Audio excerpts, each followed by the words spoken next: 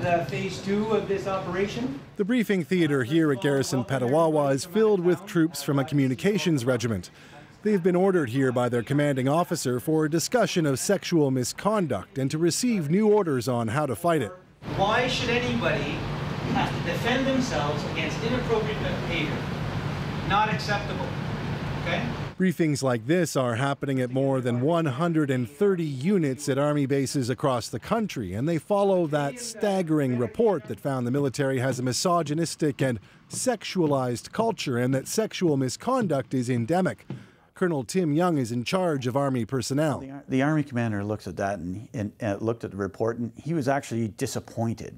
So disappointed, he said that the Army commander sent an all-staff note to the Army's 43,000 soldiers and civilians. The idea that any member of this great institution, military or civilian, should have to defend themselves against any form of sexual behavior is absolutely deplorable and unacceptable, he wrote. Colonel Young says Army leaders at all levels have been urged to accept collective responsibility for the problem and to fix it. We work in small teams. You have to rely on your fire team partner. When you have to defend yourself against some sort of sexual misconduct, and that is there while you're trying to work as that coherent team to do that job, totally unacceptable.